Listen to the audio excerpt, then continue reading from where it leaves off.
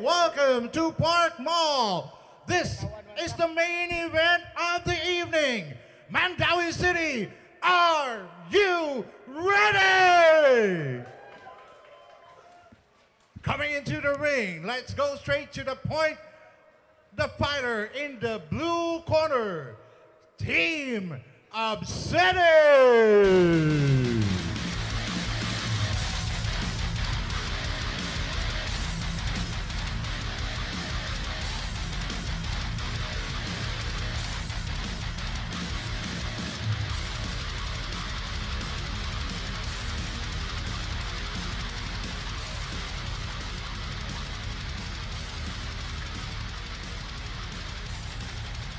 The fighter in the red corner, Team Vicelles.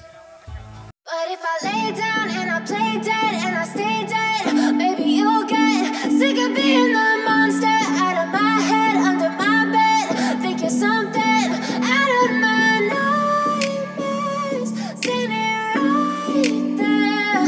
But if I lay down and I play dead and I stay dead, then will you get bored of killing me? Silhouettes of you are like a taunt. Never really know just what you want. Ladies and gentlemen, we'd like to say thank you to the following sponsors. Without them, this event would not be possible. Kumbati 13 is made possible by Omega Painkiller Liniment, Park Mall, Sky Cable, in cooperation with Casino Ethyl Alcohol, Bioderm Germicidal Soap, Omega Pro, Omega Advanced Spray, Licit E, Efficacent Oil, Asax 9, Sunpride Foods Incorporated, Fairtex Philippines, the City of Mandawi, Smarties, the official outfitter of Omega Boxing Gym, and Powcast Sports, our official broadcast partner on YouTube and Facebook. This promotion is under the supervision and the regulation of the Games and Amusement Board of the Philippines. GAB Chairman, Abraham Kahil Mitra. GAB Commissioner, Edward Trinidad. GAB Commissioner, Braulio Lagrisola. GAB Cebu Team Supervisor, Jimmy Danton. Our Assistant Supervisors, Louis Nil Igman and Alfredo Beldanisa. And your one and only Rolando Mendoza. Your ring physician, Dr. Byron Garcia. And your timekeeper, Roel Mendoza. Your ring announcer, yours truly, John Maga. And now, the wait is over. Ladies and gentlemen, let's prepare for a throwdown!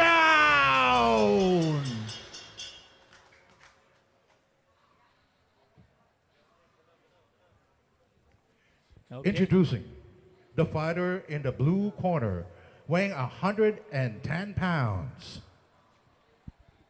His record, 21 wins, 13 by way of knockout, 10 defeats, and 1 draw.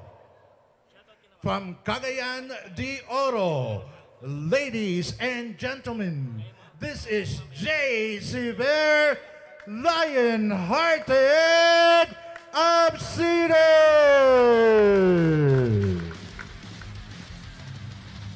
His opponent in the red corner, wearing the green trunks, weighing 110.4 pounds.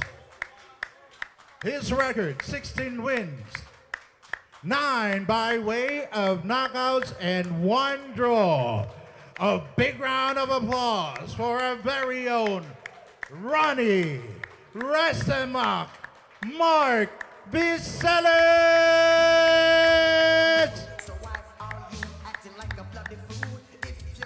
Our referee, Nick Banal. Our judges, Tony Pessons, Noel Flores, and Rafael Usumo. 10 rounds of boxing for the main event of the evening.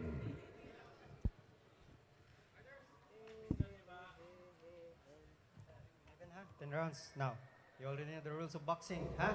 Okay, just protect yourself at all times, huh? Okay, and follow my commands at all times, okay? So, good luck. Touch gloves. Simple lang ang instruction ni Rep. Protect yourself at all times.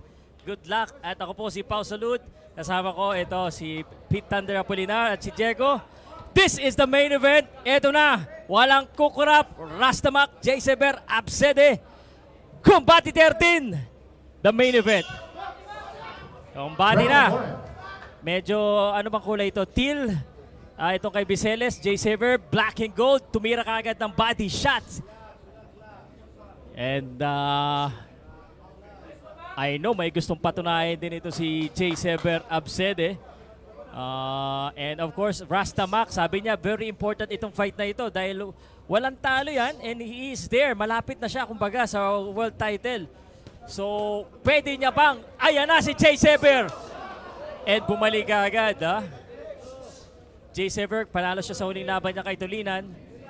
At gustong, parang gusto kaagad nilang magkatapusan dito.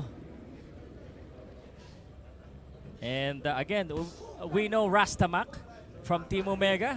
Jaysever throwing bombs too. Rasta moving forward here, attacking early.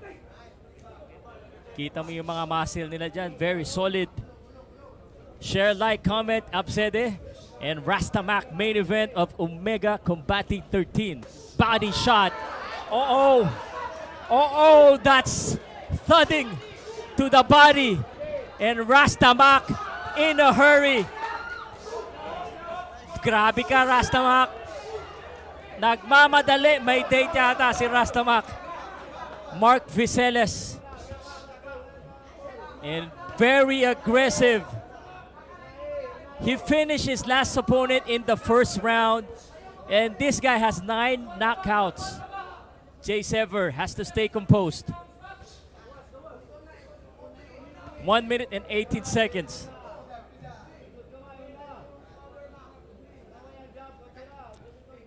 Pete, ano ba? Salita naman. Wala. Nginitian lang ako. Nininervyos eh. Nervyos ka ba, Pete?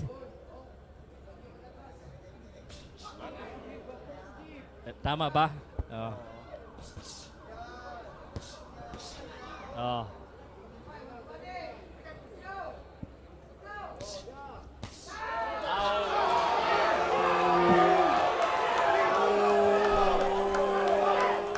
Body shot. The body. Oh, pinilangan.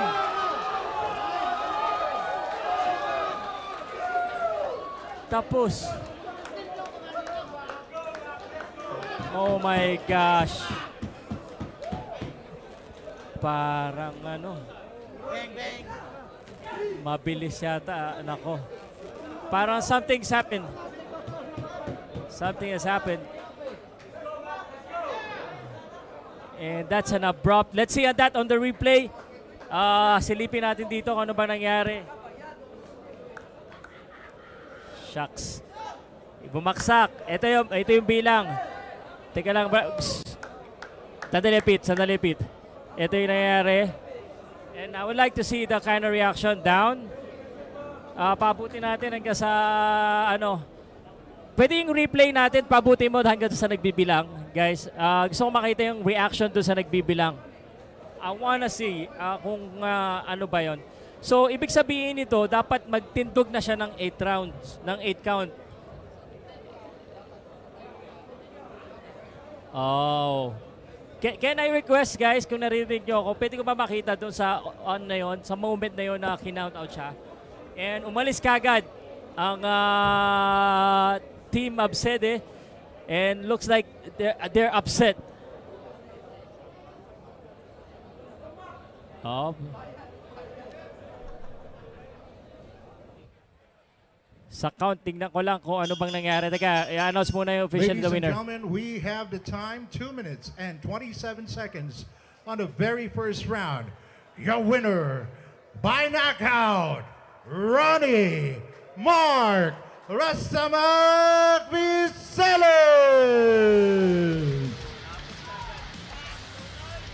Oh, ito na yung replay. So we're gonna see. Okay, here we go.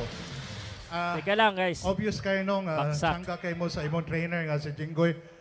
Jing, palihog ka sa mouthpiece. There you go. You stay here too. I want to interview you. Come here, come here. Okay. Can you tell us what the plan was? Abcede is not... Papaulit ko ulit mamaya guys. I-interview pa eh. Sige fancy. lang. Okay, Ano what muna. was the plan? Yan nyo muna kay Mark Vicelles. Sabi mo Wait kay Mark for muna. timing Kasi kay ano eh. si Mark murag na siya slow start sa so among game plan is to box the first round, figure it out, kuha mig data, unsaon naman siya pildi. And by the way, si Abcede din na walk in the park ng opponent is number 1 na GAB ratings at 108. Okay, Vicelles, what do you want to do next? What's your next move nimo? Next ko, ganun pa rin, mag-back training ako, tuloy-tuloy lang kami, or kasi gusto ko sana makalaro ng title eliminator or world championship. I'm sure na I'm ready to get a world title shot or title eliminator. Okay, I talked to some of your bosses earlier today. They were very nervous when we mentioned the name Abcede because he's the type of guy who makes a good fight as the fight will move on. Obviously, the plan worked really well, and congratulations to you. Thank you po. Una-una po, salamat po ako sa IPI at saka sa Omega Promotion at saka kay Sir John P. Caspillo and also sa aking manager na mabuting manager and always to support me, all boxer, and si Sir Paulo, Sir Poljic, and also sa mga Huwong Family, and sa mga sponsor po namin, Omega Painkiller, at saka Alcohol, Bioderm, Smarties, and Sitso Resource, and Etel Alcohol, Astax 9.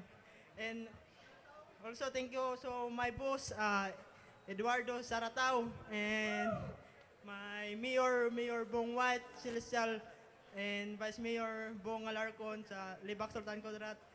Maraming salamat po sa suporta. Okay, Coach, in a short comment, what's the plan for Kumbati 14 and who's going to be in there? Kumbati 14, I think si Christian Arnita ang mo main event kasi nanay plan si Macmac. We're currently WBO rank number 2, so there's a possible title eliminator. Is this going to be in Cebu? I don't think so. It's not going to be in Cebu. Okay. Hey, thank you so much. You're doing a great job with your fighters. Congratulations to you and more victories to come. We look forward to that. Thank you so much. Thank you, Pow Salud and Mandawi City and Parkmo. Thank you so much. We'll be back. Good night, everyone. We love you all. Okay. God bless you. Okay, replay lang ng isa, yung last yung last 10 seconds. I just wanted to see. And then we can summarize afterwards.